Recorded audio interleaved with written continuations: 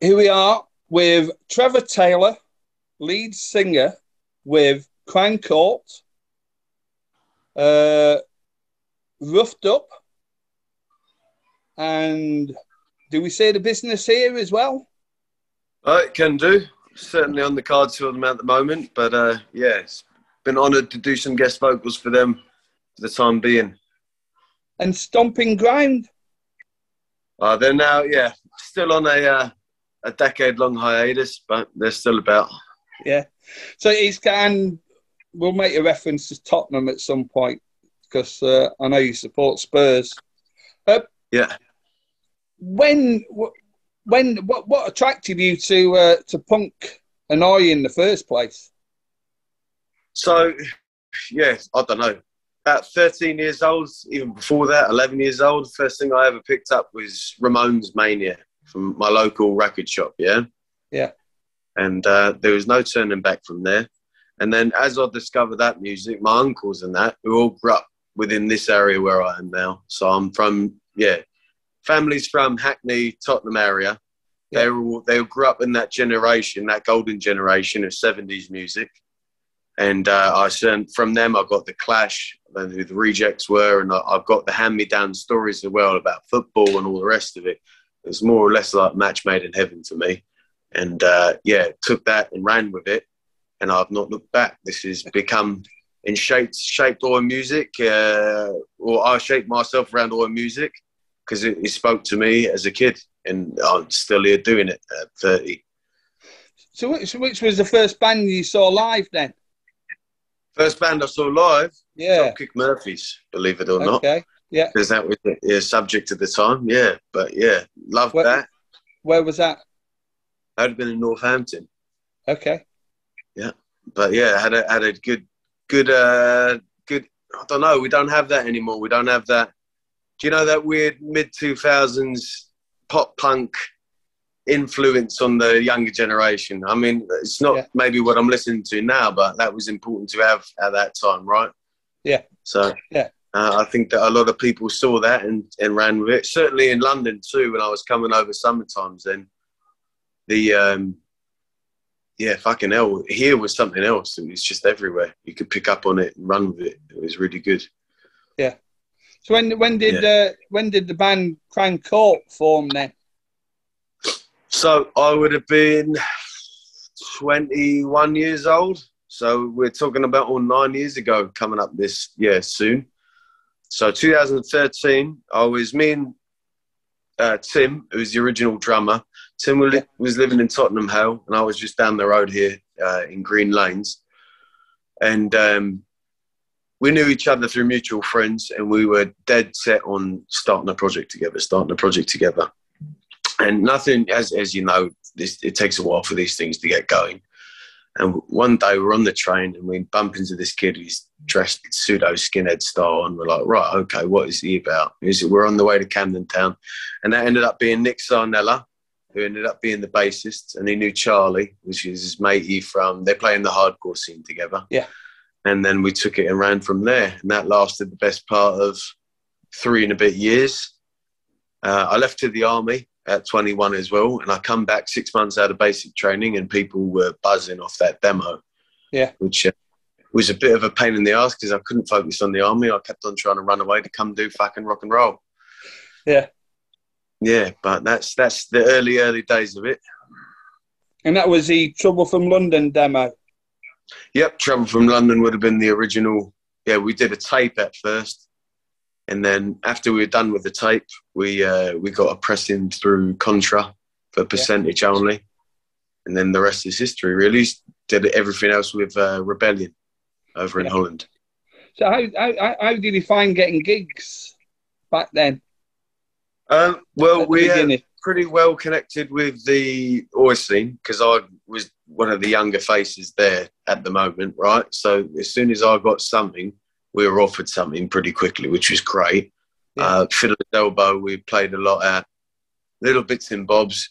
I think when we first came out, people didn't know what's quite to make of us because there was nobody really doing that rock and roll-y music at that point. We got some weird festivals in Barcelona, and not bad weird, but we were playing like these artsy fests and stuff like this, and we were like, whoa, okay, people are really liking this, so kind of crack on and see where we take it.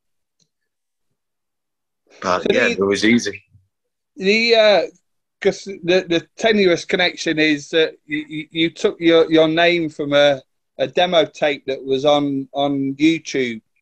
And it was a badly recorded demo tape, because it was me that transferred the master tape over to a cassette, and I didn't know at the time how badly they were transferred across until afterwards. Okay. So and that was for a band that I was involved with called On Parole, and that's right. They did Crime Court on both demo tapes, because. The way that I found out, I didn't know that they were badly recorded, but I was staying with Lol Pryor from The Business, and he had one of the tapes, and he said the tape's really crap, and I'm like, well, it doesn't sound crap to me.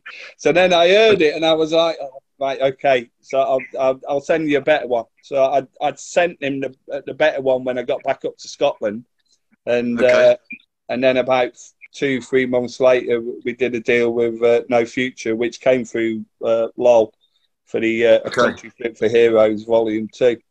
That's it. Yeah, that's the one that I know as well. That's certainly how I got introduced to the band, was the Country Fit for Heroes bit. Yeah, I mean, we had a lot of good times. You know, we probably should have done some more gigs, but it was quite difficult back then in Scotland to get punk gigs. It was Lowell originally from Scotland as well, was he? No, he was from South London. He was from South London, but his family's all from Stratford, which is where the West End connection came from. Okay, yeah, makes sense. You know, but I mean, it was a good time back then. You know, there was a lot of things happening. 80, 81, 82, and then it did change. 83, 84, a lot of bands broke up. You know, and it was quite difficult putting gigs on, and there seemed to be a split with things. So you got the name Crime Court. That's right. Did the lineup change when you came out the army? Yeah, I don't want to touch too much on that. I left the army to really have a stab at the band. I won't go into the bits and bobs, but some other people had some other plans. I really wanted to do that. We were gaining a lot of momentum, and we were getting a lot of attention we did not think that we would get off the back of that original LP. Yeah. I really took it seriously, and as well as do the music bit and try to get everything the way we want it on stage, I'm also managing the band. So it was very much, I felt like we built it up from the ground up. Yeah. And fucking hell, the graft I put in on top of being in the army was like, right, okay, if I'm going to do this, I need to commit. Yeah. And I went to commit. Tim, who we're still very close with now, had 2 beautiful boys, twins. So he needed a little time to, be a dad and get that going. And when it was time to up our tools again, not everybody else was on side. Some people, as you very well know, had picked other paths, and they are doing very well at them now. Yeah. But they weren't interested in doing the skinhead game no more, or the Oi game no more. So fair enough. I'm not here to change people's minds. We're still doing what we're doing. Yeah. I mean, that's it. You bands and people have other ideas and move on. You know what I mean? That's just part of being in a band, and you know, you just got to live with it. You know, same as a relationship. You don't ever want to be in a relationship with somebody if they don't want to be with you. If you know what I mean. Yeah. So you kind of like how did you find the replacements then? Well, the replacement bassist I've known since we were teenagers. We've probably been in the skinhead scene as long as I can remember being in London. Ralph's been in London. So through him, we did a bit of trial and error. Right, who do we got doing interesting stuff? Let's roll with this. Who can we pick up? Who's got the chops? Who can we incorporate? Now, there was a lot of trial and error, and there was a lot of me wandering, trying to not interview people like we're doing sitting down, but let me know what you're about. Is your head in the right place? Is your mouth in the right place? Which is more important. You need that cohesion. Otherwise, you're going to end up in a gang fuck like the situation was before. And we need to take it. Can you hit what we want to hit in terms of music? And that took a little while. That took the best part of a year and a half after the army, trying to sort everything out. 2019 came and went. And we started to go get the unit that we got. And we were still Diffie a drummer. And we were given the gift of Jack, who's from South London, Jack Lewis. He's also one of the doormen down within the scene. And it was like, all right, cool. Like, let's get you on board. We've got Danny Swan from Glasgow as well, who's an absolute killer on the guitar. He also played in Half Charge, which was something that definitely caught our interest. Yeah. And we took it and ran with that. And went up to Glasgow in the middle of COVID and started writing this LP. And the LP should be with you just under 10 months, hopefully, without any pressing plant fuck-ups. Is that on Rebellion?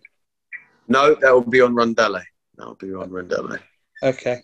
So is Ronnie in the band then? Ronnie Hammersmith? Yeah. So Ronnie's helped us out a great deal. We love working with Ronnie. We would very much like Ronnie in the band. That is up to Ronnie. That is Ronnie's decision to make. He loves playing with us. He just did a gig out with us in Serbia. He's nothing but an asset and nothing but a positive character to have around. But Ronnie is a very busy man as well. So it's up to Ronnie. He will be playing with us at Rebellion in the next couple of weeks. Yeah. And yeah, it's up. It's yet to be decided, but that's down to your man. He's very much welcome in the crowd. So we talked about Stomping Ground. How did that come off the ground? What, Stomping Ground? Yeah. So as I was in it as a kid, literally, I think I started that band when I was 14 maybe. Yeah, right. 14, 15.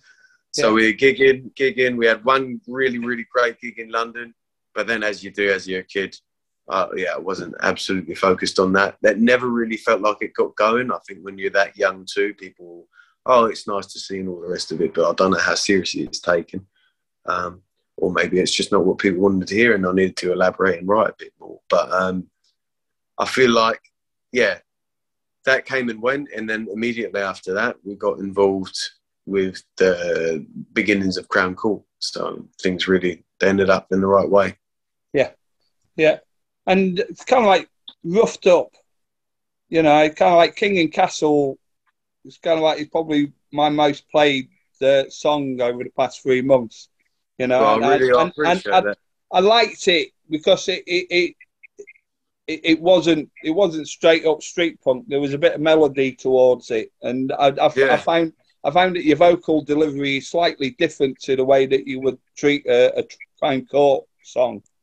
I appreciate that. The Roughed Up is that's a big collaboration. It's half Dutch, half English with there's a Belgian geezer in it as well. But that's not going to be your stereotypical punk in any way, shape or form. We've just started hashing out the new stuff to do with it. And I love to play with it because it does definitely challenge the border without going too far from what we are supposed to be wanting to be doing. Yeah. But nothing but good things to say and can't wait to start pumping the other stuff out. I've got high hopes and feel really positive about it. So who's in the band then? Ronnie's in the band. It's a secret, mate. I'll tell you. Okay. I mean, I think I've worked out 3 of them anyway, so, It's all right. But I've heard all 4 of them, and all 4 of the songs are pretty high standard. Oh, cheers, mate. I appreciate that. Do you think you'll take that to a live place? There's plans to, yeah. I won't say no. Crown Court's got a tour coming up in November that is yet to be confirmed, but it is very much solidified in up until the point where it is completely moving with wheels. And I will say, if I get it my way, Roughed Up will be having a cameo appearance on that tour as well. Cool. But yet to be confirmed, all of that. So what's your inspiration for the songs that you write, apart from Tottenham? Because there's a few Tottenham songs in there. Yeah, couple. Everything that you hear, lyrics-wise, they're all stories. They're all something to do with something that I've lived in past. every single one of them, bar none.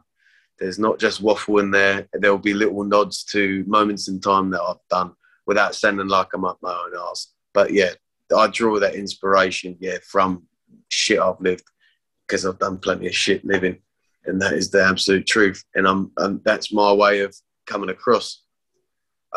Music-wise, glam and 80s punk, and that is the way. Lots of 77.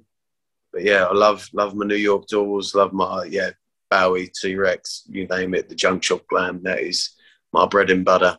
Plus your stuff like On Parole, Skin Deep, you mentioned in Scotland bands as well. That niche 80s skinhead music, that's me all over. So, musical-wise, that's where that's coming from. Lyrical-wise, life, man, life. So, out of the bands, the newer bands that are around at the moment, which ones do you rate? There's a lot of good shit coming up. There's boys in England I'm very impressed with. Everybody's got to toe the line and kind of see what they want to do. Not going to say too much about who's in, who's out. That's not really my game, but yeah. But I had the very big pleasure of playing with Chain Cult on the weekend. I enjoy them. We'll give them a nod. If you don't know them already, really like what they're doing. Yeah. And we can crack on. But yeah. How did the performance, the vocal with The Business come about? Well, Mike Brands, he's a good friend and also ex-mob. He was a signaller back in time. But we always got on like a house on fire. Mike also helped us out one serious time. He's going to laugh if he sees this fucking interview. But we were in Germany once and we had basically been let out without any rental instruments, into which the arch rivals came to our saviours, basically. And since that day on, we spent the day on the piss fucking walking around Berlin, and we've been tight ever since. Really enjoy that geezer. And he was doing the business duties from before, and I think Sebi no longer could do it, because I think Sebi's a very, very busy geezer. I know that Stomper has been on the road for non-stop for the last couple of months, and I think they were looking for a new geezer. And he said, Trev's the man in Crown Court. He's in London. Get at him. So we've been there. I've had an absolute enjoyment out of it. It's been brilliant. Couldn't be any happier. But yeah, more stuff to come soon, hopefully.